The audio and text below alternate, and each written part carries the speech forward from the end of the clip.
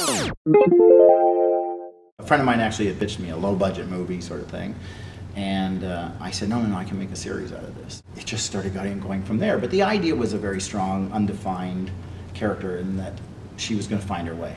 And I decided she should be bisexual because I said at one point, if Buffy were made today, she'd be bisexual. I said she's got to be strong, she's got to be conflicted between what's right and what's wrong, and there should be no rules to her life. She should determine her own rules.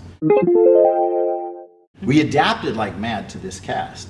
Anna, who plays Bo, the original character was a strong woman who ripped doors off buses and was determined, and Anna had a certain naivete in her own performance, so we changed the role to a bit. Ksenia, she knows this, her role was originally fairly minor. We hadn't expected her to be what she turned out to be, so she was just a little bit of a kid in the scene, and then she turned out to be a hero in a big way. Emmanuelle was supposed to be this quirky character that came in once in a while and just did some mean, evil, we called her Cruella de Vil sort of things. But she really brought it all to life, so she's become a much bigger character in the show. And Rachel was my, what do I call you? I said the angel devil. I said I wanted this. I had this little dream of this new character to introduce, and I said I want the face of an angel. It's going to be our real shit.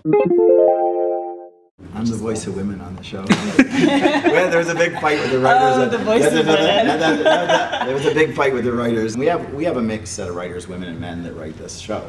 And we had a very conservative writer for a little while, and he started writing scenes that didn't make sense to me.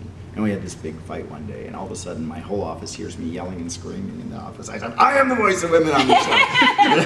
I said, you write what I tell you to write. And then we had this big fight about it, and it was fun. But I've actually written parts of the show on a regular basis. I wrote one script, but I've written like scenes.